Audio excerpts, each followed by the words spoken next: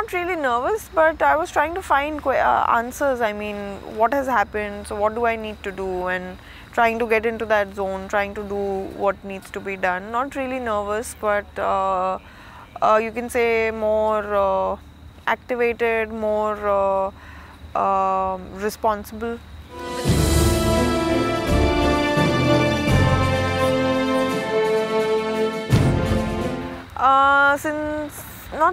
But in 2017, the start of 2017, end of 2016, I was facing some problem with my trigger finger trembling, which had happened because of some nerve inflammation around my neck and nerve being entrapped in my muscles throughout my arm.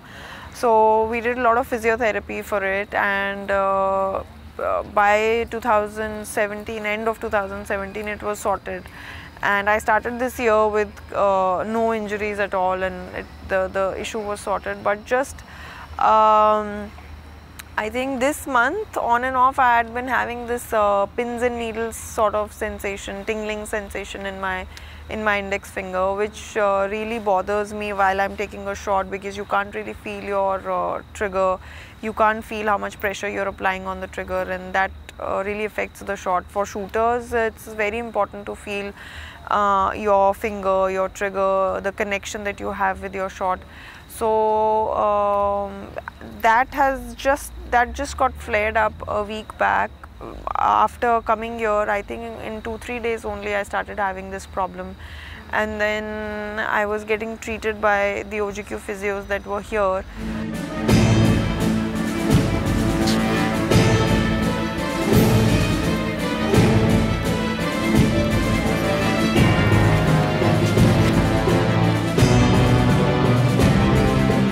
It can, but I still have tomorrow.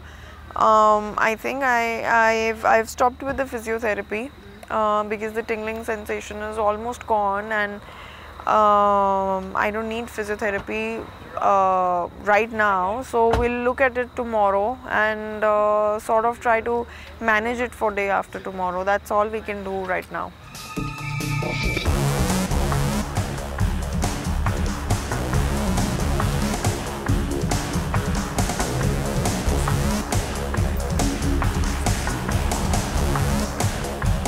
I think I'm just going to sleep. I have my match day after tomorrow, so I'm going to concentrate on that. I'm already very tired.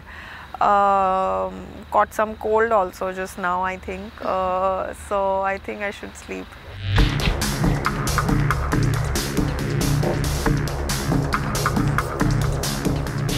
Of course, Asian Games is going to be the next target, but the most important would be the World Championship.